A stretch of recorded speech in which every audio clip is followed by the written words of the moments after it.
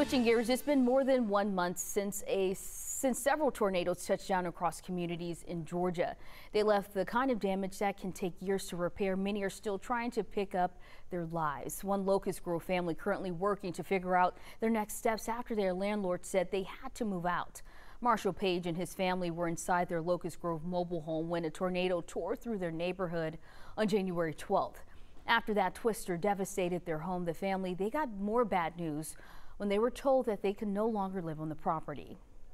It's very frustrating and terrifying. And then for people to treat you like this after you went through this, that ain't right. And I try to be strong for my kids because they are terrified.